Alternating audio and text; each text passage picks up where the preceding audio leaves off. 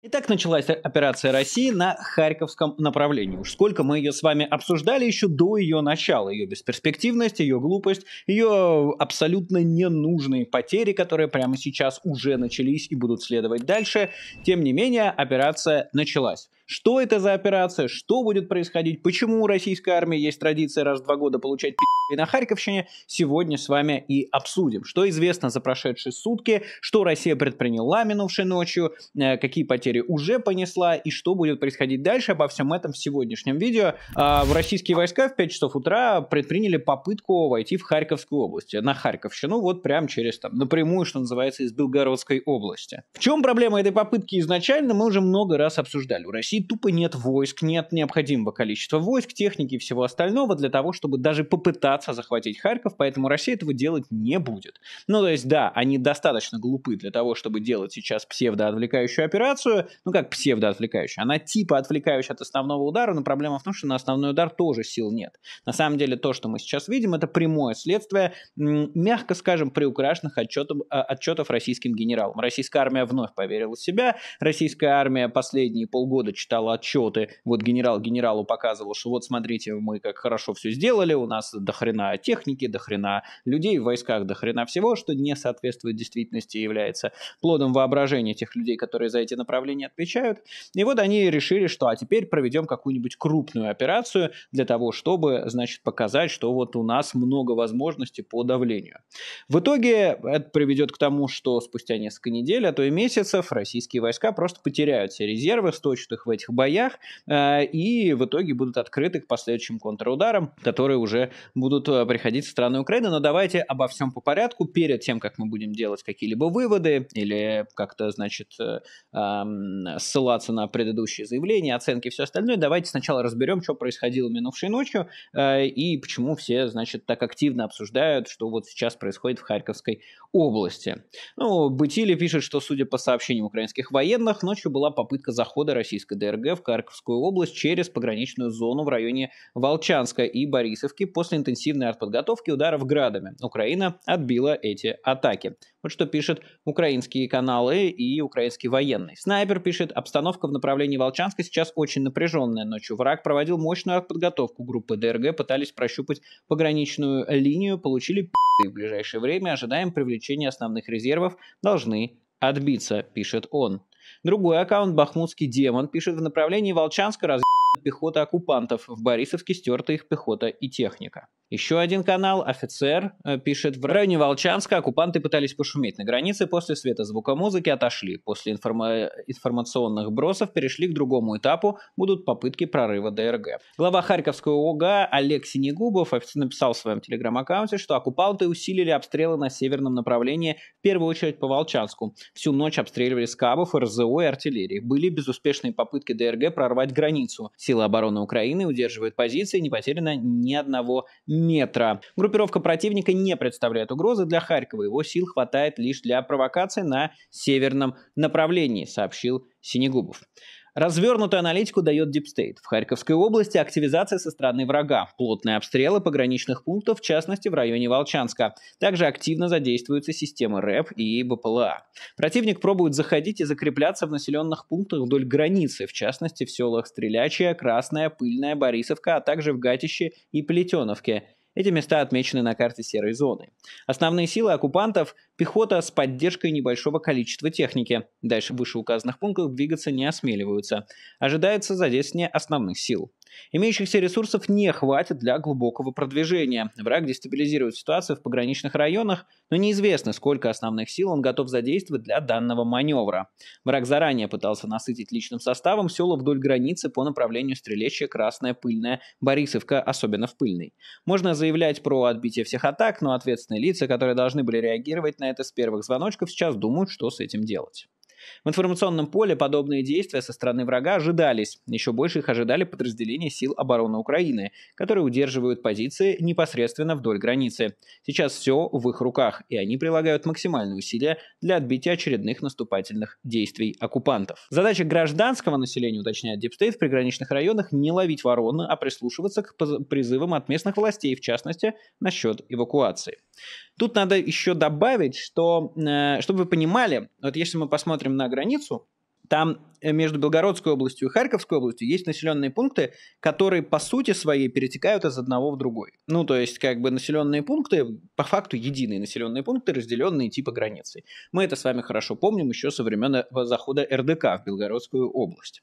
Поэтому сообщение о том, что Россия там где-то вот продвинулась, что-то какой-то частично контролирует тот или иной населенный пункт, это вот, ну, типа российские солдаты зашли за эту линию, которая там даже не нарисована, и там прошлись. Ну, им дали люлей, и они отошли. И так это будет происходить в ближайшие дни и, возможно, даже недели, но об этом чуть позже. По крайней мере, сейчас уже можно сказать, что сообщение о том, что российская армия уже получила, причем прилично, подтверждаются данными объективного контроля. Эти сообщения. Deep State публикует свидетельства подбитой российской техники. Вот одно из последствий наступательных действий россиян на северных границах Харьковщины. Предварительно 3 единицы техники были сожжены к северу от населенных пунктов Мараховец, Олейниково. Двигались россияне со стороны как раз Пыльного. То есть это вот с того как раз населенного пункта, который один перетекает в другой, ну и который просто там половине из этих населенных пунктов там вообще уже ничего нет. Там чистое поле, о чем пишут в том числе Z-военкоры, что как бы, ребята, давайте... Там какая ситуация сейчас происходит в российском Z-телеграме? Дело в том, что там 80-70% Z-каналов пишут: да, идем брать Харьков! У-у-у! Вот. А другие пытаются сказать: слушайте, успокойтесь, пожалуйста, успокойтесь, ничего не происходит, типа никакого взятия Харькова в ближайшее время не будет. Прекратите писать про то, что мы что-то взяли. Это все не соответствует действительности. Тяжелые тут бои, мы туда зашли. Они, правда, не добавляют на какой-то хер, но как бы это читается. Но, как бы говорят, никаких нет ни захвата ни Харькова, ни Волчанска, ничего. Просто идет артподготовка и заход отдельных российских групп.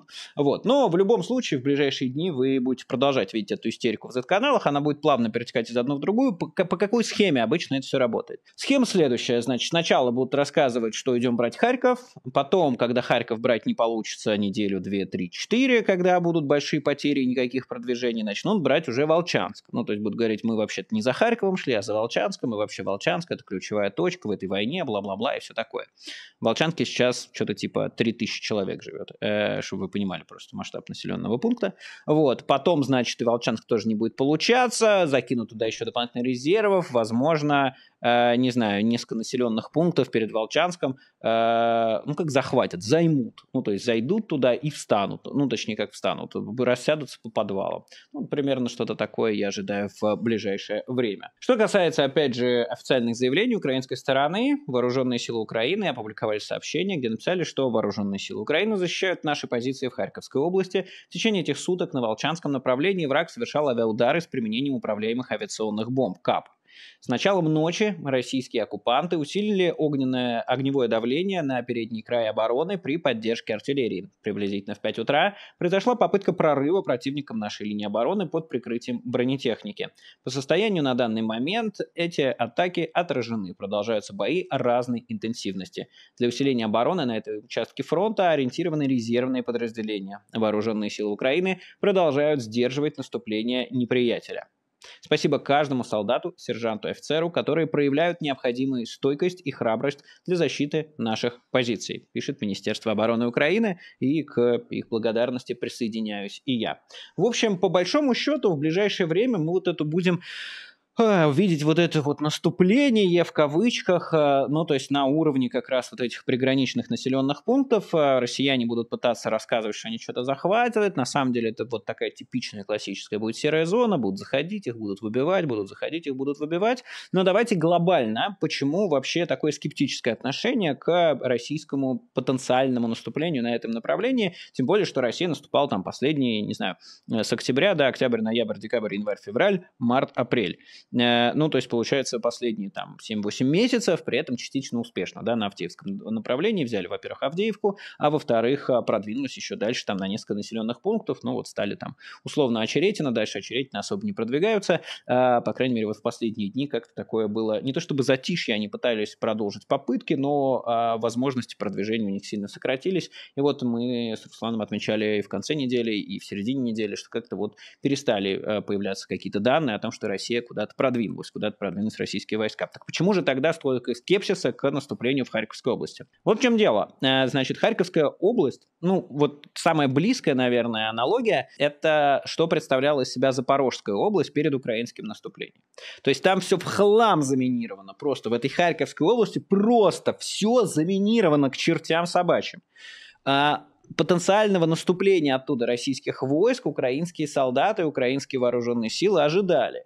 При этом группировка, которую Россия даже теоретически может там собрать, не будет превышать там 70 тысяч человек. 70 тысяч человек не могут взять Харьков, они не могут даже попытаться взять Харьков. Они даже, скорее всего, и не дойдут до Харькова. Да? Тот же самый Купянск, который Россия пытается брать немножко там, ну вот если вот так смотреть на карту чуть ниже, чтобы оттуда идти на Харьков, они сколько уже? 2 года берут. Да какой Купянск, Синьковку они уже берут 10 тысяч лет.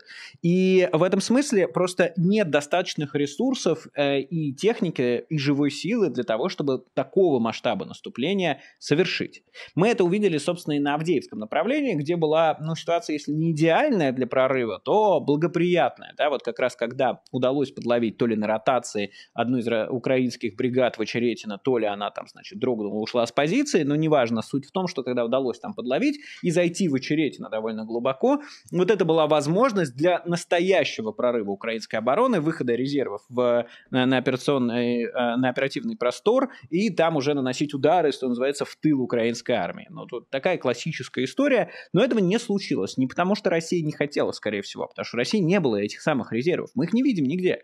Ну, то есть мы не видим какой-то тайный склад с вооружениями или с резервами.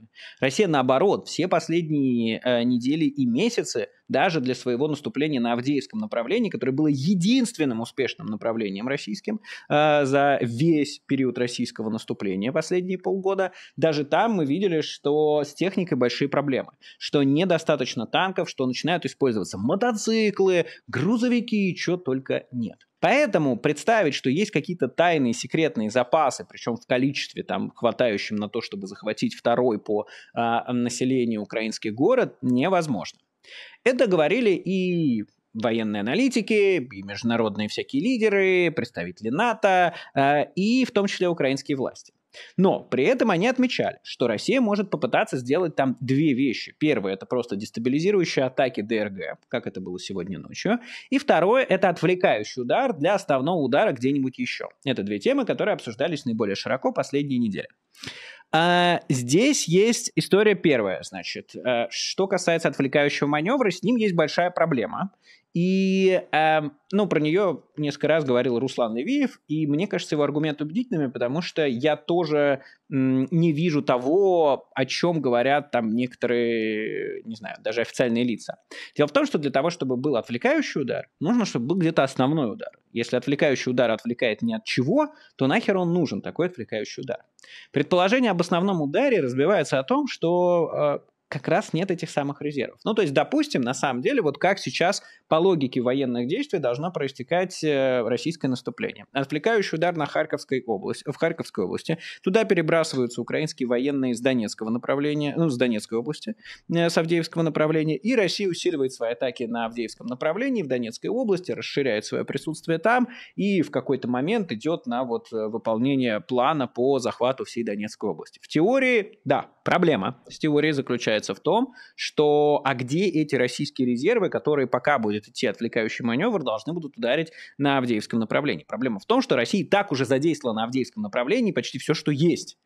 Стояло какое-то количество резервов, и теперь эти резервы пошли на Харьковское направление, в Харьковскую область. Каких-то третьих резервов масштабных, замечено никем не было. Может, это суперсекретные резервы. Поживем, увидим. Да, в этой войне загадывать вообще сложно. Поэтому, наверное, самому себе тоже надо ударить по рукам за некоторое такое, как будто бы кажущееся шапкозакидайское настроение, хотя у меня его нет, и я чуть подальше объясню, в чем реальная проблема с этим российским наступлением в Харьковскую область. Но, короче говоря, с военной точки зрения, вероятность того, что это отвлекающий удар для нанесения какого-то основного, если не нулевая, то крайне низкая, на мой взгляд. Просто потому, что для основного удара нету сил. Может быть, есть специфический фактор, заключающийся в том, что наше представление о поле боя отличается от представления о поле боя российского руководства. Причем отличается, ну то есть мы себе представляем поле боя и то, что там происходит, более реально, чем они. Потому что доклады, которые уходят туда, наверх, к Владимиру Путину, это совершенно не отражающая действительность хренота.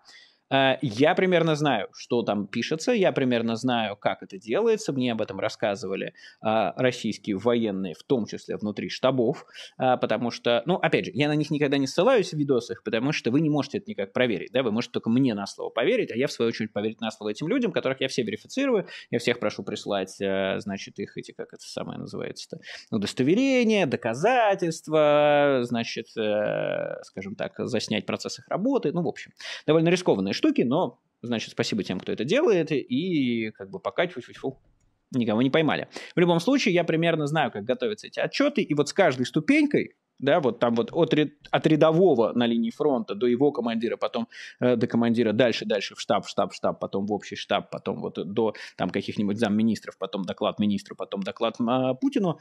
На каждом из этих этапов у ситуации срезаются углы, хорошее добавляется, причем иногда из воздуха, плохое убирается.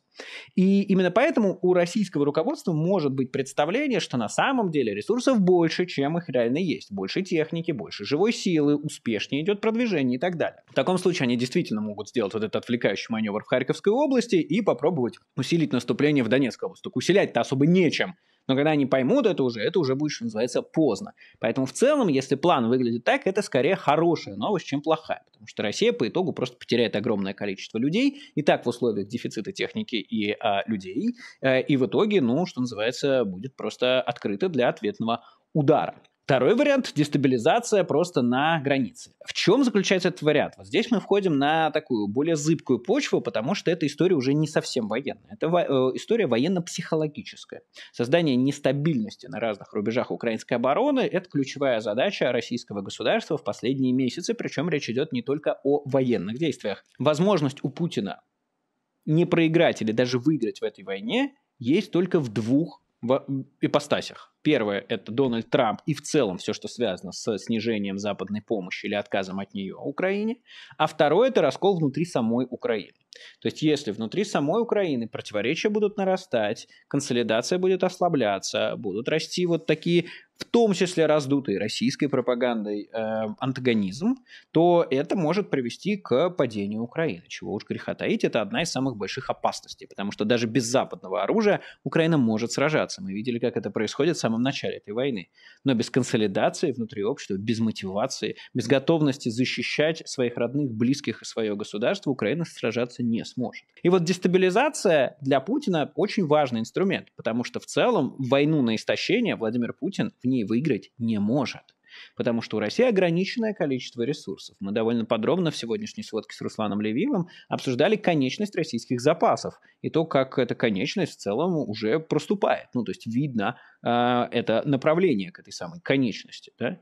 И поэтому Владимиру Путину, у него есть буквально 1,5-2 года для того, чтобы додавить Украину информационно и вынудить ее идти на капитуляцию или вынудить Запад отказаться от помощи Украине. Если Владимир Путин за ближайшие 2 года не сможет это сделать, шансов на непроигрыш у него не останется. Их и так довольно мало, этих шансов.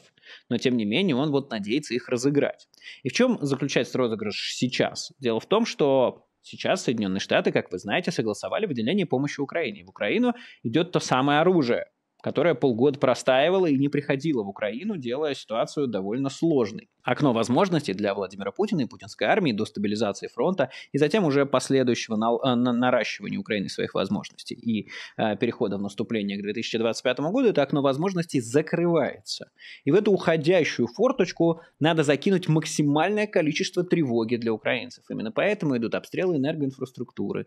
Сейчас, летом, что дебилизм. Ну, то есть, потому что это знаете, когда Владимир Путин рассказывает, что это из гуманизма, ну, это булшит абсолютный, мы все это понимаем, потому что первый раз украинскую энергоинфраструктуру Россия пыталась уничтожить зимой с 22 на 23 год. Вот как раз тогда, когда это надо делать, да, то есть для того, чтобы, ну, сработал террористический план, да, то есть оставить людей без света, без тепла, для того, чтобы они все встали на колени и сказали: ой, пожалуйста, значит, примите нашу капитуляцию, да, поэтому все эти рассказы про гуманизм — это дедушкины сказки, и дедушка весьма конкретный. Значит, и в итоге история в том, что просто он не делает этого, там, не дожидается, не знаю, следующей зимы, просто потому что будет поздно уже к этому моменту. Будет поздно, окно возможностей закроется. Поэтому сейчас нужно оказать максимальное давление.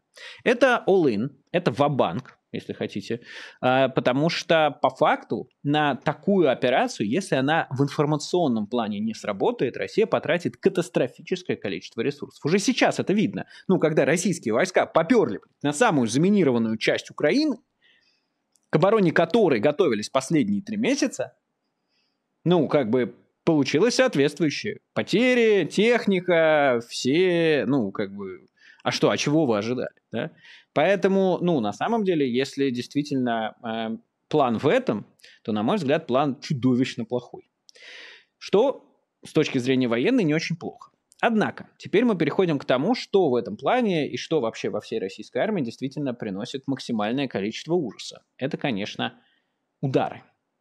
В рамках этого плана Россия активизировала удары артиллерии, кабами по украинской территории в Харьковской области. Туда летят авиабомбы, туда летят снаряды. Там буквально начинается все то, что Россия осуществляет на любых, так сказать, территориях, в которые привносит русский мир, то есть стирает их с лица земли. И вот это, конечно, чудовищная составляющая часть. И поэтому, что называется, радоваться, если хотите, очередному дебилизму со стороны российской армии, ну, довольно сложно, потому что речь идет не об абстрактном фильме, игре или там каких-нибудь стрелочках на картах. Речь идет о жизнях людей. И российская армия вновь, как и каждый день до этого, отнимает новые украинские жизни. Отнимает все больше украинских жизней, и это чудовищно. И сейчас в рамках этого Россия начала прям активно обстреливать вообще все приграничные украинские города в Харьковской области с артиллерии, с бомб, со всего остального. И вот это действительно гигантская проблема, потому что, ну да, там что-то подвозят какие-то, очевидно, патриоты и снаряды для них, но пока не в достаточном количестве, чтобы полностью решить проблему российских самолетов, скидывающих авиабомбы. Для полного решения этого или как минимум частичного решения нужны F-16 со специальным оборудованием, которые по факту являются летающим ПВО, и именно эту роль в Украине и будут выполнять. Будем надеяться, Запад ускорится, и мы действительно в июне или июле, лучше в июне, увидим западные самолеты F-16, которые будут запускать ракеты по российским сушкам и сбивать их к херам собачьим. Однако до этого момента действительно будут активные бомбардировки, активное уничтожение украинских городов в Харьковской области. Поэтому продвигаться Россия там будет следующим образом. Она будет закидывать бомбами и снарядами какой-либо населенный пункт, как правило, крошечный, пока не сотрет его с лица земли. Зачем Россия это делает? Дело в том, что в населенном пункте, где остаются хоть какие-то дома, хоть какие-то подвалы, там украинские солдаты могут обороняться. Если там ничего не остается, то обороняться они не могут и вынуждены отходить. Собственно, это подтверждает для меня скорее историю про именно информационную атаку, военно-информационную операцию, потому что вы увидите, что сейчас ровно так Россия будет делать. Она будет закидывать населенный пункт бомбами, стесывать до основания там все дома, и после этого украинские солдаты будут отходить, соответственно, в населенные пункты, где еще есть линия обороны, Россия будет занимать остатки населенного пункта и говорить: вот, смотрите, мы продвинулись. Это продлится примерно несколько недель, может быть, несколько месяцев, в зависимости от того, насколько большими будут российские потери и насколько быстро о них будут узнавать в российском генералитете. Поэтому история вот со снарядами продолжает быть чудовищной, поэтому это совершенно не история про шапкосо-китайские настроения, а наступление России, даже с условием, что они точно, абсолютно, на 100% не возьмут Харьков. На это я готов там ставить деньги и все прочее. Ну, то есть невозможно взять Харьков вообще никак. Вот теми ресурсами, которые у России имеются, нельзя взять Харьков. В этом году Харьков взят не будет. Да? Что называется, скриньте, запомните этот твит. Если это произойдет, то... ну, это не произойдет. Ну, то есть я не вижу этого варианта. Это будет означать, что просто, ну, никто ничего в этой войне не понимает, а российская армия самая гениальная на свете. Вот, но этого точно не произойдет, поэтому, как бы, запомните этот твит, к концу года будут рассказывать, что вообще Волчанск был всегда основной целью. Кто контролирует Волчанск, тот контролирует мир. Значит, и ситуация для украинских военных все еще тяжелая. То есть это оборона, несмотря на то, что украинские военные стоят в обороне, несмотря на то, что там есть минные поля, несмотря на то, что там строились укрепления. Насколько хорошо их построили, не знаю, посмотрим. И несмотря на все это, украинская армия все еще испытывает дефицит в снарядах и дефицит в живой силе. Все еще большие проблемы с этим. Дефицит больше, чем есть у России. И поэтому украинским защитникам, даже при условии, что там все понимают, что значит у России нет больших перспектив на этом направлении, все равно оборона, уничтожение российских оккупантов очень сложно. Другое дело, что выхлоп, который это принесет, будет на самом деле очень важным, потому что, ну, Россия все время попадается в одну и ту же собственную ловушку. Впрочем, в нее попалась и Украина в 2023. Это когда оправляешься от какого-то чудовищного вообще по тебе удара, какое-то время выходишь на норму, и тебе кажется, все, ты снова король мира, ты снова уверен в себе, ты снова думаешь, что ты сможешь свернуть горы и так далее. И вот тогда начинаются ошибки. Я думаю, российский план, вот этот по Харьковской области, это большая ошибка, что об нее Россия просто под ноль сточит свои резервы, и, возможно, с этого направления будет последующая уже контратака украинская. Если раньше я говорил, что вряд ли она когда-либо, вот украинские контратаки пойдут на российскую территорию, сейчас я не могу этого гарантировать, потому что война вошла в некоторое другое русло, да, в войне на истощение важно истощать ресурсы врага, да, поэтому очевидно, что там для отбития условного, ну, Белгорода тоже вряд ли, да, но вот каких-то приграничных населенных пунктов Россия будет тратить очень много ресурсов, которых и так не будет из-за того, что резервов не будет очень нервничать. Короче, ладно, туда пока заглядывать не будем, это слишком муторно, слишком все бабка надвое сказала, вот, и вообще, что называется, мне не нравится играть в прогнозы, потому что никто не знает будущего, все зависит от факторов, которые сложатся определенным образом, от действий тех людей, которые будут это делать, от действий российских военных, от действий украинских военных, от того, как Запад будет посылать вооружение, от того, как российское производство будет работать, то есть все это работает вкупе. Но, возвращаясь к вопросу снарядов, именно с этим связана эвакуация из некоторых приграничных населенных пунктов украинских. Власти там эвакуируют население из Волчанска, например, и соседних районов. Глава региональной администрации Тамас Гамбаришвили сообщил в интервью громадскому радио, что из-за резко усилившихся российских обстрелов власти начали добровольную эвакуацию жителей Волчанска и соседних районов.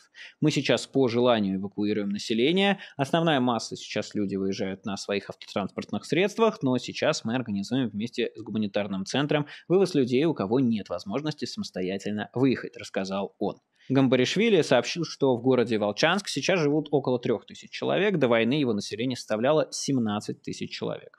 По словам Гамбаришвили, людей вывозят из Волчанска и ближайших населенных пунктов, которые сейчас находятся под массированными обстрелами, и доставляют этих людей как раз в Харьков. Сейчас массированный обстрел города, как говорят местные, такого еще не слышали и не видели. Массированный обстрел всего населенного пункта, всего города, поэтому там сейчас опасно находиться, говорит он. Как сказал Гамбаришвили, обстрелы Волчанска происходят постоянно, но начиная с 3 часов утра в ночь на пятницу они резко усилились. При этом российские военные применяли реактивные системы залпового огня, артиллерию и управляемые авиабомбы. Он добавил, что в результате обстрелов есть множество разрушений, однако данные о раненых и погибших не поступали. При этом довольно странно видеть гогот Z-каналов, которые такие: «О, смотрите, они эвакуируются! Ха!» Ну, типа, скорее эти Z-каналы должны были бы задавать вопросы Гладкову, почему там эвакуировались не то что не сразу, а прям долго не эвакуировались из Шебекина, например, и много из каких других населенных пунктов, потому что, естественно, если идет артиллерийский обстрел, если идет вообще интенсивный обстрел, в том числе РЗО, что, я напоминаю, является военным преступлением использования РЗО по жилой застройке, неизбирательного вооружения, то, соответственно, ну, нужно эвакуировать, безусловно, нужно эвакуировать население до тех пор, пока обстрел не закончится, поэтому, естественно, российское наступление на этом направлении, самый сложный частью из которого из этого наступления, самый такой активный, самый пугающий и то, из которой сложно что-то сделать, это как раз обстрелы.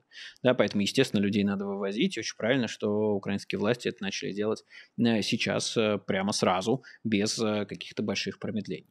В любом случае, я думаю, что в ближайшие дни вы будете много слышать про то, что происходит в Харьковской области. Надеюсь, что вы будете в том числе или в основном брать информацию с этого канала, со сводок и не сводок, потому что как раз ну, и Руслан, и я, мы пытаемся брать источники, заслуживающие доверия, подтверждать все данными объективного контроля, не уходить в какое-то панические настроения, не уходить в шапкозакидательские настроения. Вот. Но если вам нужно, скажем так, если вы такие, Майкл, дай мне какой-нибудь один источник, который вот я могу читать и точно быть уверенным, что как бы мое представление максимально близко к правде. Я бы, конечно, посоветовал Deep State.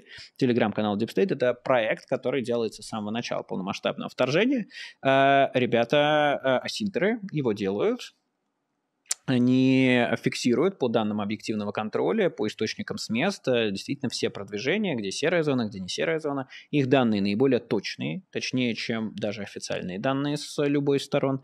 Они не болеют, опять же, шапкозакидательством или паническими настроениями. Когда тяжело, они говорят тяжело, когда получше, они говорят получше. При этом они спокойно совершенно, несмотря на то, что проект украинский, пишут, когда их информация не соответствует информации официальных властей, официальных представителей ВСУ.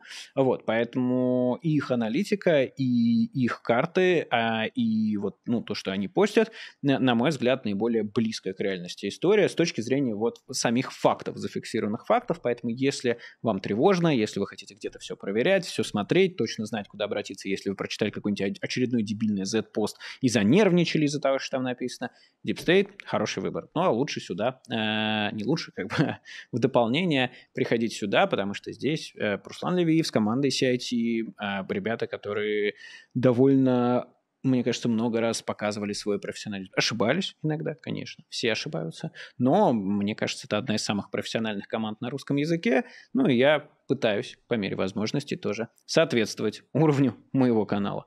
С вами был Майкл Накі, и да, очередной день войны, очередная российская операция, очередные обстрелы, очередные погибшие и раненые. К сожалению, не будет дня, когда мы с вами такие, ура, как все хорошо и замечательно. Даже когда война будет окончена, даже когда Украина победит, а Владимир Путин будет пленен и отправлен на суд, ну или его постигнет участь Каддафи, это все равно не отменит количество людей, которые стали жертвами этой войны. Мирных украинских солдат, которые тоже обычные мирные, которым пришлось защищать свою страну. Это, к сожалению, никуда не денется, это их не воскресит. Поэтому радостных дней не будет. Но и в панику их не надо впадать. Нужно адекватно воспринимать реальность и задаваться вопросом, что я могу сделать для того, чтобы помочь справедливому итогу свершиться. Поэтому не забывайте поддерживать украинскую армию, украинских волонтеров, потому что сейчас украинской армии очень тяжело, как и Украине в целом, потому что на них напал большой враг, оккупант и агрессор – Россия, которая больше их, у которой больше ресурсов, у которой больше военной техники, у которой больше ракет, и в которой диктатура. Это значит, что они могут посылать большое количество людей на верную смерть. Собственно, только так Россия и воюет. Ну, а с вами был Майкл Накі, и до скорых встреч, всего доброго.